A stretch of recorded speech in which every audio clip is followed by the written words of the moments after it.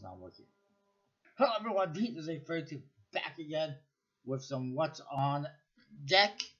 I've covered most of the new decks this week on the Black Friday video I did on Friday.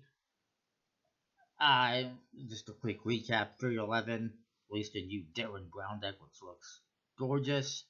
They also have new gold artisans which have foil backs. I think there's also some foil on the faces. But you had to spend $150 to get one, and I tried, and I just didn't feel like spending $150 to get one. Apparently, they claim they've released one to every Target store. So good luck finding one. I don't really believe that. I don't think that a department store will go, yeah, we'll stock this one deck for the hell of it. That makes no sense to me. Get this out of the way. House of Playing Cards released, of course, a new wood knock deck, wood NLC deck, which is brown. They also released a new bicycle inspired deck in black. They also have some giveaways. They also have some new foiled NLC decks, the Slim Lim deck and the Knock 3000 X1s. It just makes me believe that they had a lot of extras and they weren't selling. So here, we'll foil them and now more people will buy them. Because why not? Conjuring Arts. I thought they would have the new Exquisite Fortuna deck. They did not, but Giovanni has it on his website, which is just way too expensive. Actually, I think they did have it as well. Yeah, they did. It's $85 though. Really expensive. I know it has free foils on it and a nice back design, but then the faces are standard aside from the Ace of Spades and Jokers, which don't even look like they belong in that deck. I don't like stuff like that. And it seems like they're just overpricing it just for the hell of it to bring in money. Same with the Jerry's Nugget Owner's Reserve deck. Apparently 500 were produced. Black with gold foil on the back design. I believe some on the faces as well. I can't really recall. Maybe not the face, but the tuck case as well. And they were selling some. They sold out, I believe. $95. No thank you. Again, that's an inflated price that they just tacked on for the hell of it to make money. For their non-profit. Yeah, right. Conjuring Arts. They're not non-profit. I don't buy that crap whatsoever. What else is there? The Blue Crown. I didn't mention the Blue Crown has a bunch of tricks. No cards.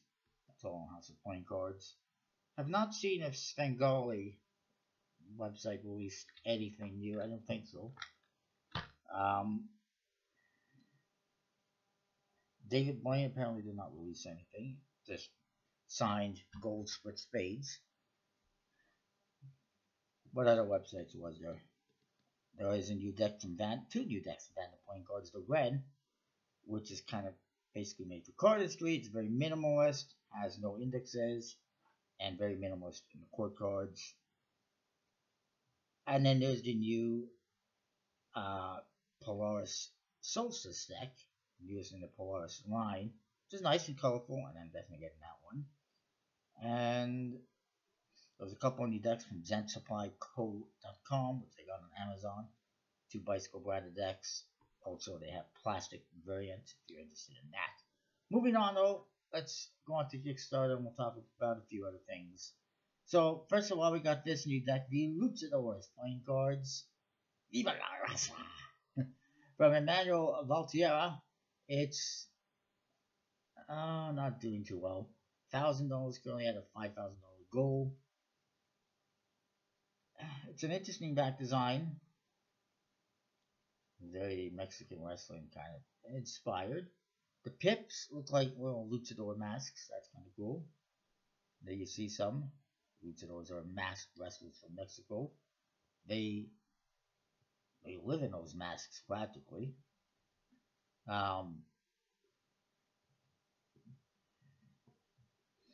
You see the jokers. The court cards are interesting, but I'm not really feeling them, unfortunately. Yeah, they might. What the hell was that? It might have been better if you could actually make out the wrestler a little bit better. It just kind of all, I don't know, bleeds together, I guess. And then they got tentacles for some reason. I don't know. Not really feeling them. I do like the aces with the masks. That's cool. There is stretch goals, $8,500. They will print with Legends. Currently, it's being printed with Noir Arts. I don't think they're going to hit the stretch goal. I'm not exactly confident they're going to fund it this way. But his projects tend to slowly get there. You can see he's got his previous decks available as well, I think. Maybe not. Also, he's got a Thanksgiving, Black Friday, Cyber Monday deal going on for the early bird pledges. He's also throwing in a very different deck that he hasn't had on Kickstarter. He's only had on Instagram and Facebook, apparently. It's Loteria, the Mexican Bingo. He designed the whole deck with concepts from his Aztec art. And, actually remember there was a deck of cards with that name on Kickstarter before, but it's not the same one. As you can see, each card has different figures on it, names and numbers. Very different, definitely not your typical deck of cards.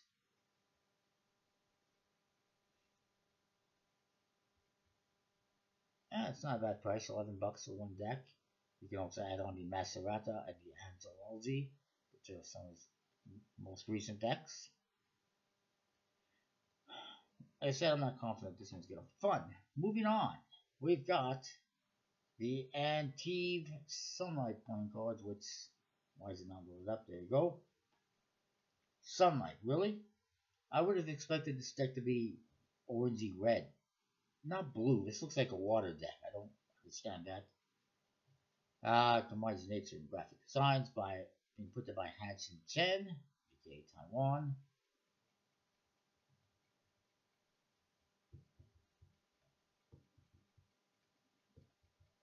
Okay, so I guess it makes a point. It says that without the oceans and sea, it wouldn't be life on Earth because 2/3 of the oxygen is produced by seaweed, only 1/3 by trees. I did not know that.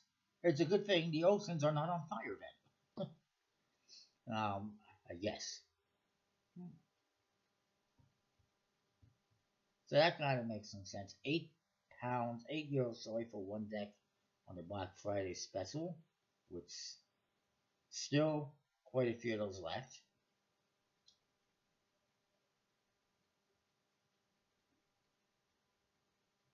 The bat design, the basically water waves with random stripes going through for the hell of it.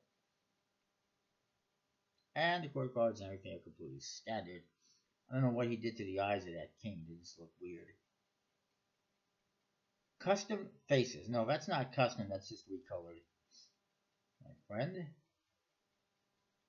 Not really feeling it. Moving on, we got the Bicycle Christmas deck, which will be delivered next year. Not Christmas. I always dislike it when people do that. Hey, here's a Halloween deck, but it's not going to be delivered until December. Well, here's a Christmas deck, but you might get it for your Creighton Christmas, if you're lucky. Not Christmas. It's Bicycle branded. It's getting there funding-wise. It's got an almost $4,000 Canadian goal, and it's at $2,500 now. Okay, almost $4,000. Almost $3,400 Canadian goal. So, less than $1,000 left. It's not bad. It's by Deck Lab Inc., their first project, which concerns me.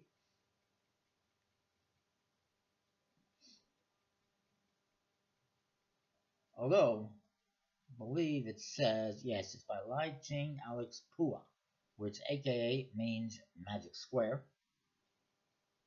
So, I guess they're reliable. They're, dependable. Court cards are very interesting.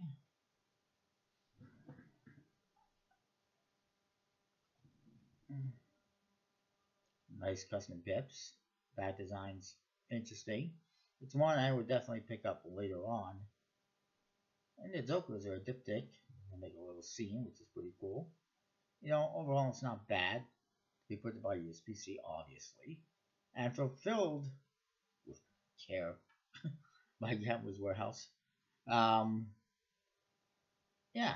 My problem is where it says it's going to be estimated delivery in January 2020. No chance in hell that's going to happen. The project doesn't even end for another 15 days, which puts it into the middle of December. They're not going to be printing for 2 weeks at the end of December. And then there's going to be a backlog. There already is a backlog, I'm sure. I don't see this being printed in January, or at least certainly not being delivered in January. Especially considering it also has to go probably all the way to Hong Kong, and then it's going to be fulfilled. Be fulfilled by gamblers. That's right. So I take that back. But anyways, I just don't see it happening. That's too fast of a turnaround. Not to mention you also got to take into consideration we're not going to get the money for the project until probably the start of the year with the holidays and everything, and the 2 weeks it takes for Kickstarter to give them their money. I think it's 2 weeks. Yeah, unless it's already in production, which wouldn't surprise me.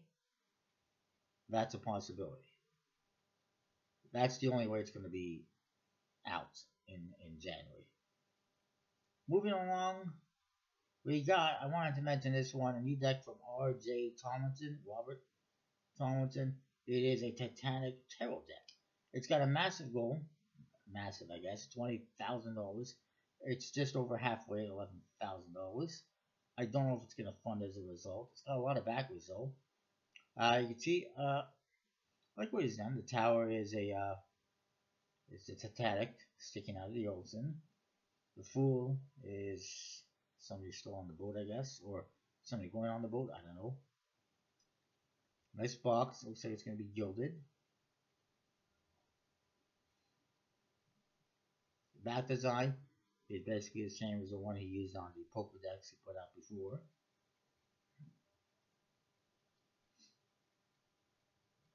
Pretty nice artwork.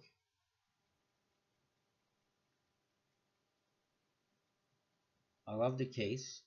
It looks, like something you would find on a Titanic to some extent.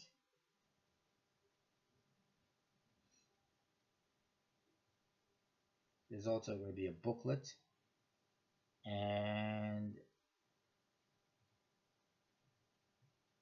a waxed seal envelope, which will have a boarding pass for one of the 2,224 passengers that sailed on Titanic.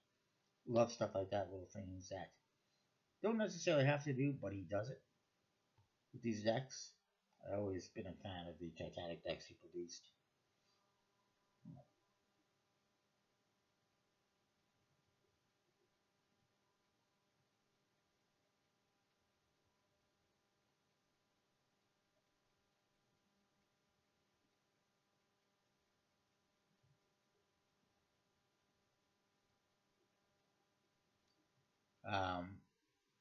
They will start with boarding passes for people who died, since they're kind of doing this project in order to complete the journey of people who are in it with fittest, which is cool.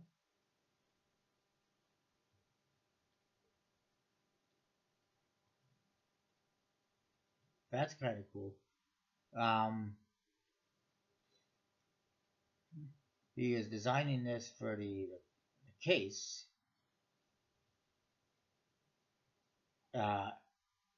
He was designing it, and he had a little happy accident where the iceberg under the water turned out to be a little bit demonic, like a skull, and he decided to go with it. And I think that looks pretty interesting. Very interesting dynamic to take on that. I see more of the artwork. I don't know what the minor cards look like. Hopefully we'll see that. Because it is a 78 card deck, so it's not just going to be these cards. We also have some jumbo cards available, which has History of Titanic. I think I got that deck, a poker size deck. I don't know what. I also don't know who's printing them.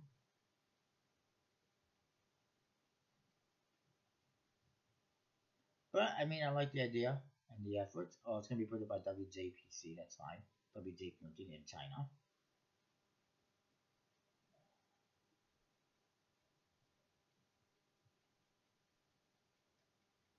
So moving on. I apologize. I'll get on here. Next up, we have Gin and Tonic. Yeah, it is funded at a $3,000 goal. It's just a blue back design with a drink glass on it, cocktail, yes. Gin and tonic. It's basically looks like a lot of other decks. Looks like a lot of the Riffle Shuffle decks, except with a beverage instead of fruit. How exciting! I've seen this one before on Instagram, and I don't know how I feel about it. I don't think I'm going to end up getting it at any point in time, but we'll see. Ace of Spades is alright. Court cards. What does it say here? Largely the same as Scattered Soccer.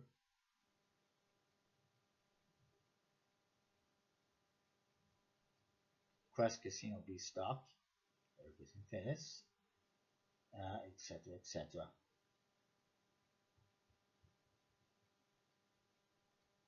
Vu's that day playing card company instead of Deja Vu. Funny. Moving on. We have the Leonardo Masterworks from Art Playing Cards. It is very well funded. Almost a $10,000 Canadian goal, and it's at almost $20,000 now. Almost double the goal. From what I'm seeing, as far as I can tell, it's the same decks as before. I don't know if it is just a repackaging. They haven't really said that, because that's not allowed on Kickstarter.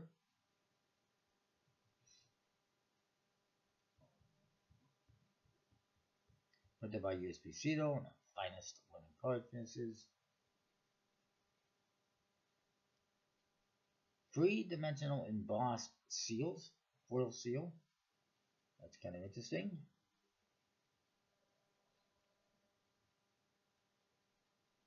And yeah, it looks like a pretty interesting case on this one.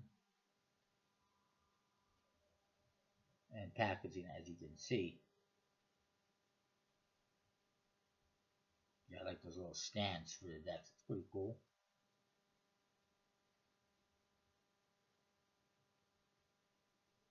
But the artwork, best as I can tell, is the same as the previous decks. So I don't plan on getting them. As far, I mean, it might even be the same cards in the new box. I'm not really sure. Hey, maybe they are a bit different. I'll have to compare and think about whether or not I want to get them. But for now, I'm not. But it's a pretty interesting project. If you like it, you might want to check it out. And then let's talk about a few other things. Illusionist did not release anything specifically for Black Friday. They had already released stuff. But they have something here that I thought I'd mention, and that didn't open, did it?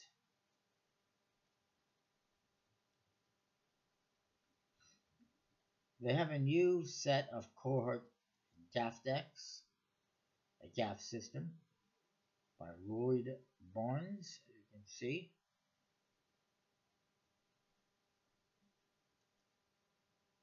I don't plan on picking it up, but it's there if you're interested. We'll have a quick peek if it will load up. 2 decks, 23 tricks. Yeah, maybe I'll pick it up at some point in time. We'll see. I'm not opposed to it. You also have stretch cards in the cohorts, which I'm not interested in. Let me know. Do you want me to review this set? I'll get it if that's the case.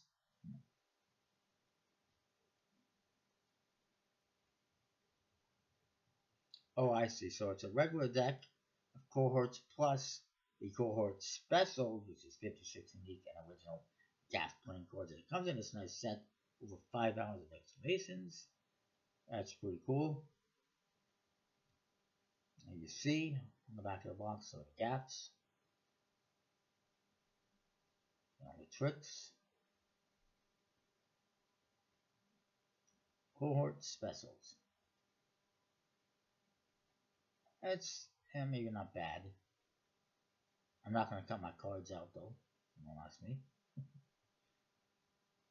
Moving on, speaking of which, I wanted to mention that the cohorts have now been re-released in red, printed on the new Luxury Press E7 stock, the 2nd edition. I'm guessing that's what comes in that set. So that's another reason for me to get it. And then, let's go to Murphy's here quickly. I wanted to mention they have, speaking of gaff decks, a new gaff deck, which I think they're still waiting for them. They're coming in a few days. It's the DMC Elites Pro Gaps V1.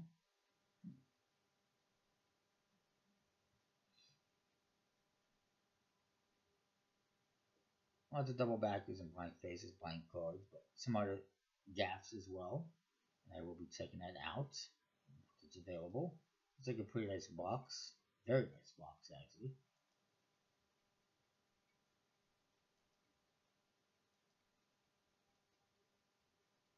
Speaking of gaps, this is an interesting one they have as well on Murphy's Magic. It's a bit more pricey. It's not a traditional deck of cards, but I would do this and this is pretty cool. But I would mention it. It's the Warehouse deck. Not sure who printed it. 52 cards that reveal all the mysteries hidden by the government. Edgar Allan Poe is on there. Only 500. Free routines included.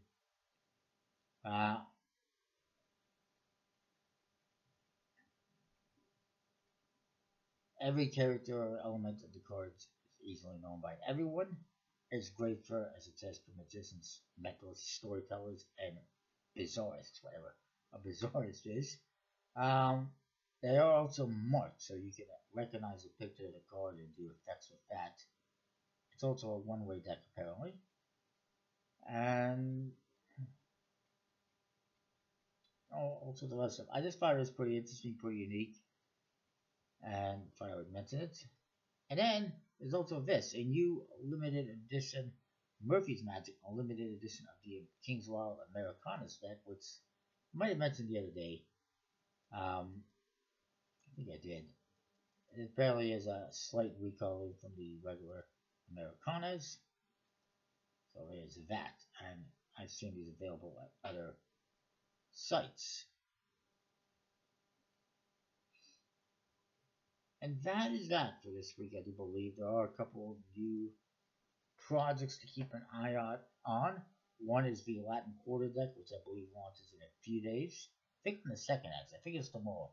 Latin Quarter, which I have a review on my channel on a artist proof deck. You can check that out. Very nice deck made for a gambling, or based on a gambling joint from New Orleans, if I recall correctly. And I just wanted to see a couple other things.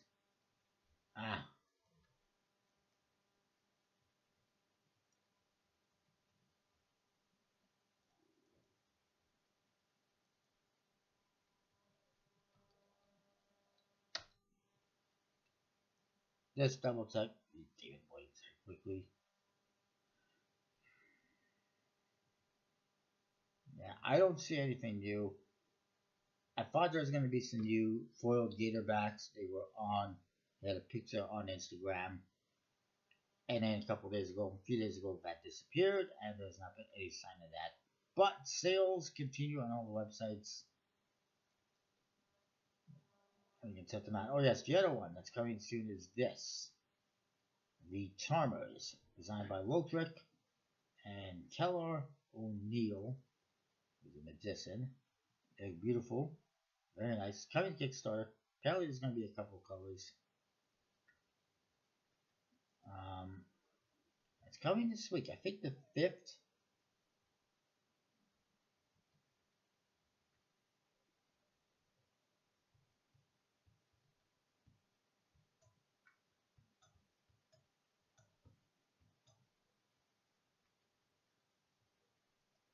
no doubt it's going to fund like that.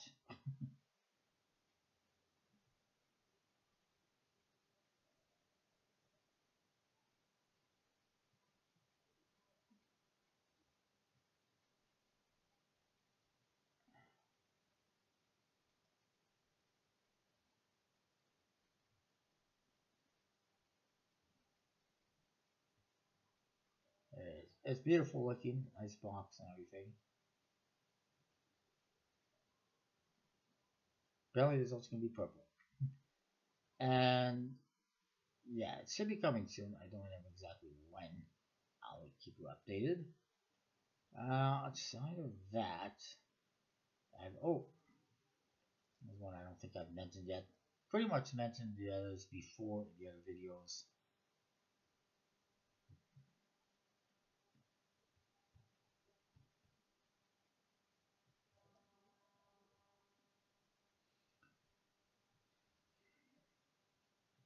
A couple more I will mention here.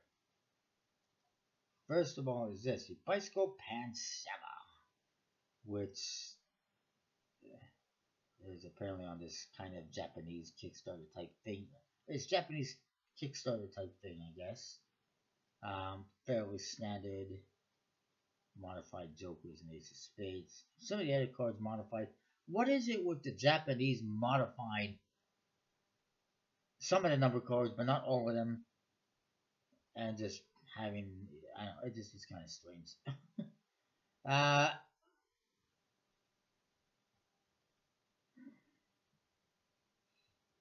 it's one that, I hope maybe I'll be able to find, but I'm, not going to go out of my way to find it or, overpay to get it. And then there's also this new Superfly deck. I might have forgotten to mention the Superfly Dazzle from Gemini Decks. It's probably sold out. Camouflage patterns. Aha. Inspired by Dazzle camouflage patterns used on military ships during World War I. Okay. Maybe it should be in like green colors. It is sold out as I suspected. Not that I was planning on getting it. It's not very exciting. As you can see, it says Superfly on the court cards. Modified a pip. It also says Superfly on it. And we colored it and modified it a bit. How exciting. So that's going to be it for this week. People leave, comment, rate, subscribe. Let me know what you think. And we'll see you next time. Thanks for watching.